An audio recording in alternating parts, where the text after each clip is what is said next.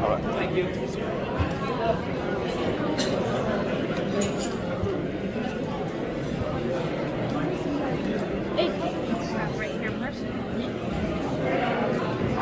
Terrence, man, I know there's so many keys to a big fight like this, but do you feel like one of the biggest keys is your counter punching and your vision in the exchanges? I think everything is a key point in the fight. You know, you got my jab, you got my movement, you got my counter punching ability, you got just my brain, the way I think, just all around. Could it be a little similar to the fight we just saw, Taylor and T.O.?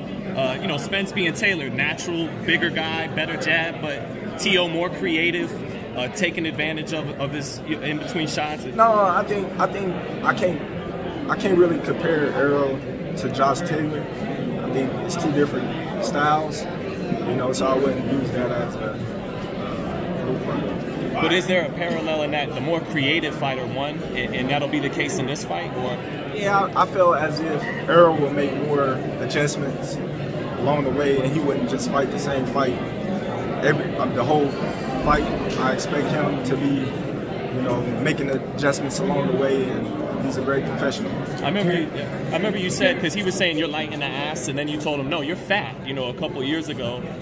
Does he look a little heavy 6-7 weeks out? Did he look heavy a couple weeks ago? Look, all that matters is he weigh in at 147 come Friday, and that's all that matters. We're going to be the same weight come weigh-ins. So what he weighed now, what he weighed then, it really doesn't matter. Hey, bud, Marcus will fight up. What's your mentality for going into this fight? You've waited so long, so much has been said. Now you're heading into the kill zone. What's your mentality? I'm just excited. I'm excited. I'm ready to get back to camp and get back to work. We've been having a great start to camp. Come July 29th, everything will show. We saw the big send-off with you in Omaha. Emotionally, what did that do for you? Well, emotionally, that just showed me what I already knew, that my city and my people, they behind me and they support me. That's all that showed me. And I want to give them a little gift of being able to send me off and wish me well. What were you saying to him up there, Terrence? What were you saying to Errol when you first? No, we was just letting each other know that it's time. We're here now, and there's no more talk. There's no more wrong side of the street. There's no nothing. You know, we both here. We both acknowledging that, you know, this is that moment. How do you feel at this point in time as far as respect?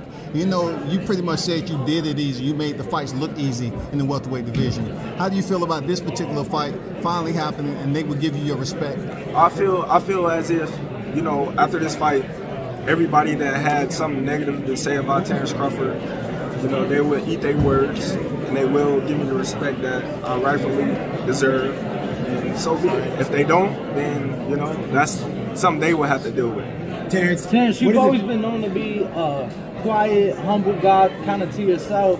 But for this one, obviously seeing all the bright lights, seeing all the media, and just the different things that weren't there for all the previous fights, how special of a moment is it to see you at the biggest stage of the sport? Oh, I feel as if I was made for this moment. You know, sometimes I just really didn't have too much to say because those wasn't the actual fights that I really was gearing towards. I've been calling these guys out since 2018. I came in the division, went straight to the title. I didn't have any tune-ups. I didn't want any easy fights. I wanted all the top name fighters in the welterweight division. And so, rightfully so, I got Jeff Horn in my first fight, coming off a victory against Manny Pacquiao. If Manny Pacquiao would have been victorious, it would have been Terrence Crawford versus Manny Pacquiao. So, you know, I'll fight anybody that's put in front of me. You say you reached out to, you know, Errol Spence. What brought that moment when you said you was the one that called Errol Spence? Were you talking with your team? Did you feel it was the right moment, being what happened off the 22 negotiations? No, I just text him. You know, I think it was January 1st or January 2nd.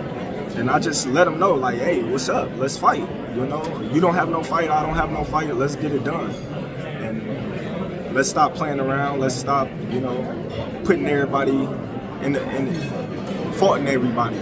You know, talk to Al, talk to this person, talk to that person. I'm coming to you man to man. They work for you. You talk to them, I talk to my people, and let's come together and see what we can do to make this fight happen. You handling yourself in between fights, staying disciplined. You always put your training videos out. Do you think that will play a primary role when you and Errol Spence, fight July 29th? Who knows? We don't know what Errol Spence Jr. is doing when the cameras is not on him. I'm not the type of guy that always put the cameras on me or show what I'm doing all the time. So he could be playing possum. I don't, put it past nobody. I don't get overconfident or anything. I just make sure that I'm doing the things that I need to do to better Terrence Crawford. We got to slam down.